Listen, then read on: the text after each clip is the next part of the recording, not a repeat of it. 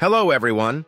In this video, we will see how to add a timer in Capcut, so let's get into it.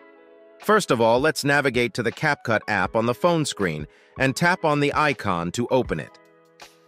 Once the app opens up on the screen, we need a media file to add a timer. So tap on New Project to allow access to your media library. Select a file that you want to use and then tap on Add from the bottom right side to import it onto the track. Now, this is the video that we are going to use to add a timer. So what we need to do is, from the bottom menu bar, tap on Overlay and then Add Overlay.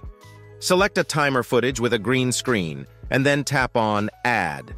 Once the footage is added on the track, first, remove the green screen. Select the footage on the track and find the Remove Background feature from the bottom menu. Once you find it, tap to open it. Pick the green screen color from the video and adjust the intensity. Set the intensity value to 100 to remove the color completely. Now, tap on the tick mark to apply the changes. Now, let's adjust the timer size by stretching it on the screen. Drag it to adjust its position according to your needs.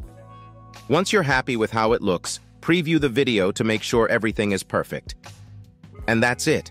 You've successfully added a timer to your video in Capcut. Tap on the icon in the top right corner to import the edited video, and it will be ready in just a few moments. If you found this video useful, please show your support with a like. Your feedback is invaluable to us, so feel free to share your thoughts and suggestions in the comments section below. We're eager to hear from you.